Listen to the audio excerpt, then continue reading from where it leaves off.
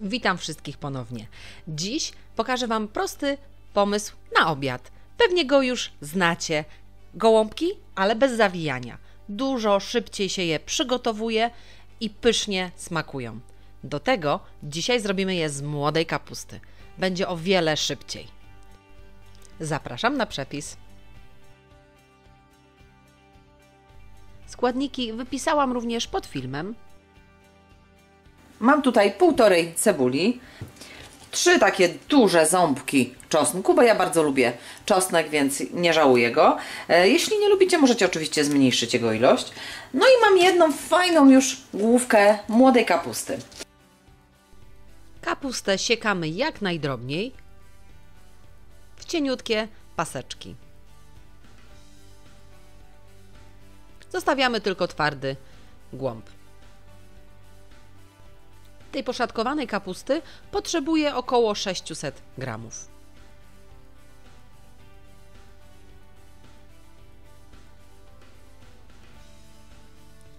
Cebulkę również kroję w kosteczkę drobniutko.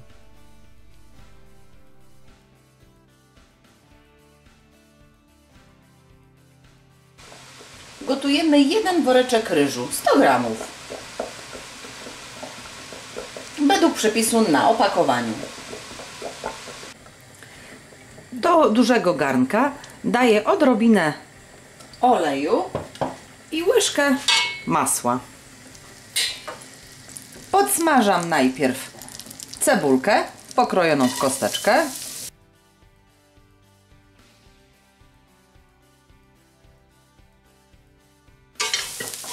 Jak cebulka nam się już troszkę zeszkli, to dodajemy kapustę.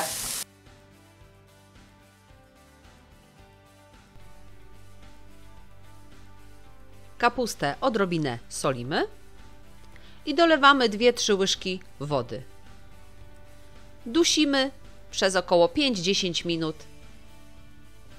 aż zmniejszy swoją objętość i zacznie pięknie pachnieć.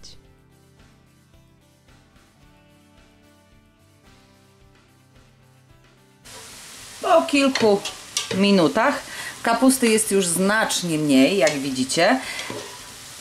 Teraz sobie troszkę więcej niż pół zdejmę do miski.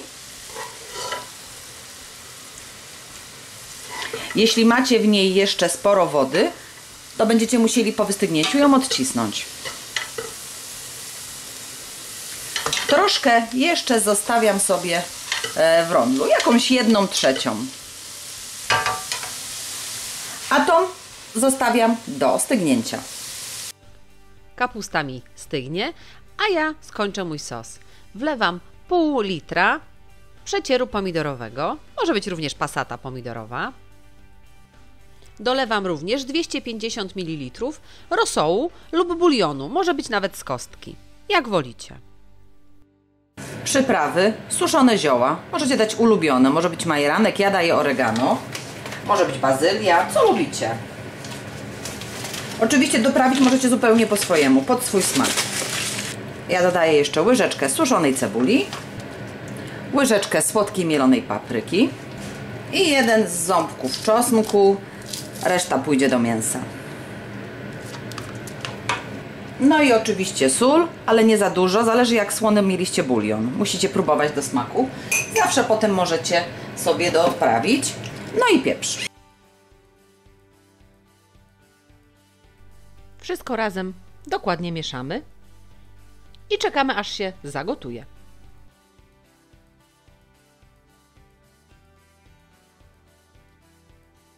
Sos się już zagotował. Jest dosyć gęsty, więc nie będę go już bardziej zagęszczać. Wyłączę go teraz i odstawię. Kapusta mi już przestygła, możemy robić dalej. Sprawdźcie, czy jeszcze nie ma w niej wody, w razie potrzeby odciśnijcie. Dodaję również przestudzony, ugotowany ryż i mięso. U mnie mięso z łopatki, mielone, 600 gramów, ale może być dowolne, może być również wołowina lub mięso z indyka, jak wolicie. Dodaję również 2 jajka. Tu mam 3 żółtka, bo akurat w jednym były 2. Dodajemy do środka. Dodaję również 2 łyżki bułki tartej. 2 ząbki czosnku. U mnie są takie całkiem spore, to normalne w zasadzie 3. Dodajemy również sól do smaku, pieprz, paprykę słodką mieloną, taką porządną, solidną łyżeczkę i mielony kminek. Taką szczyptę większą troszkę. Do dań z kapusty będzie idealnie. I mieszamy wszystko dokładnie, żeby nam się połączyło.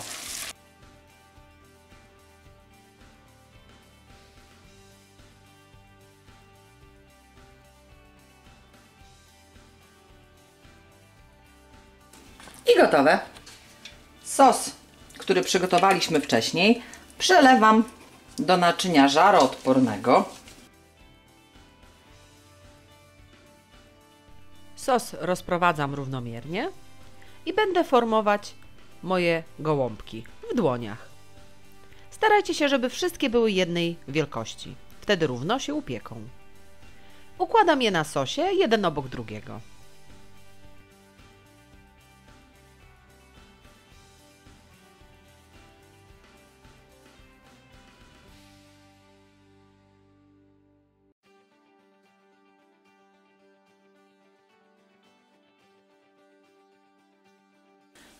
I gotowe.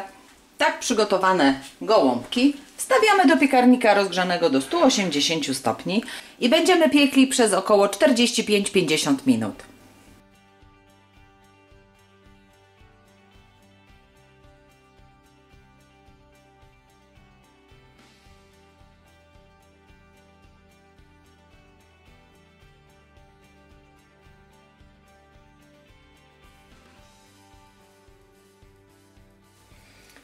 I gotowe. Jeśli podobał się Wam mój przepis, to próbujcie zrobić takie w domu. Koniecznie piszcie w komentarzach, czy Wam smakowało. Dajcie łapkę w górę i naciśnijcie subskrybuj, żeby być na bieżąco z moimi przepisami. Po więcej pomysłów zapraszam również na moją stronę swojskiejedzonko.com oraz na moje playlisty na YouTube. Do usłyszenia!